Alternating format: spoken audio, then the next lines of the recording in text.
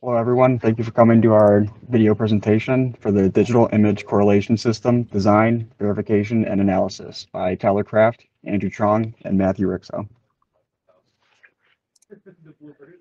Here's the introduction to what you will be seeing in this presentation. Team members are depicted in this slide. They are Tyler Kraft, Andrew Chong, and Matthew Rixo. A quick introduction to the design of the Digital Image Correlation System, or DIC system as we call it. LTA Research and Exploration tasked our team with the creation of the system for our novel material testing. What it's used for is non-contacting strain measurement, as you can see in that animation on the right-hand side. The purpose of this project is to provide LTA with an accurate non-contacting strain measurement tool. The impact it has versus traditional methods is that it can be used with less waste of material and at a cheaper cost. And this is a multifaceted project that includes many different disciplines, ranging from materials, electronics, mechanical testing, and component design. Looking at the problem statement, our lead materials engineer wanted additional data for new materials. The complication is a professional system costs upwards of $50,000. The implication is we need to utilize some open source DIC software and in-house materials to create a working system at a cheaper cost. So the position we were put in is to design and supply an ASTM compliant strain data.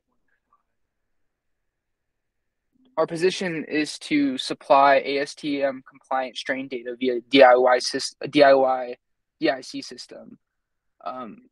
We took the current DIC system that was already being made and foolproofed and optimized it and validated it so it could be used on any test campaign.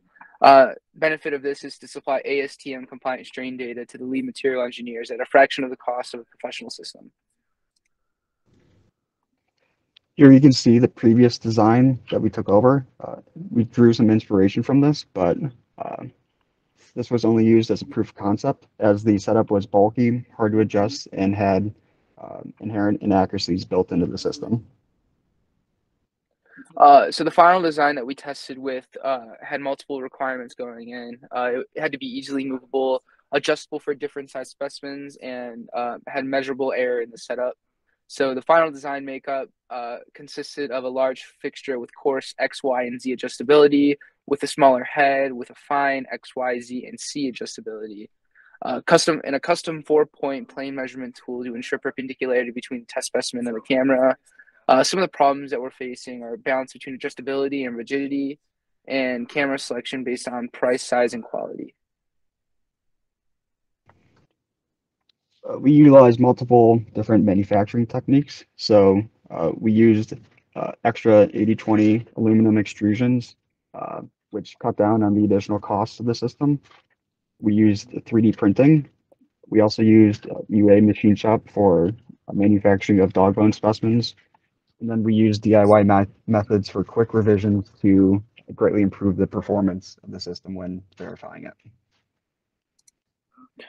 So our system's been verified using 3 different methods. We've verified it using a laser extensometer. We verified it using aluminum dog bone test specimens, and verified it using a novel material. Looking at the conclusion, we have further improved upon the previous system and results.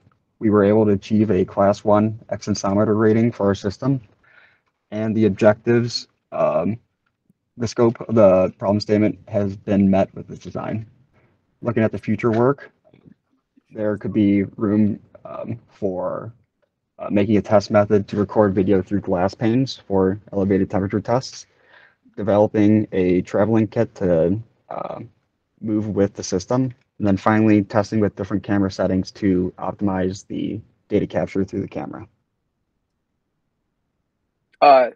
Thank you, LTA Research, for sponsoring this project, and thank you to our project leads, Carl Bates and David Peters, for all the direction they've given us. Any questions?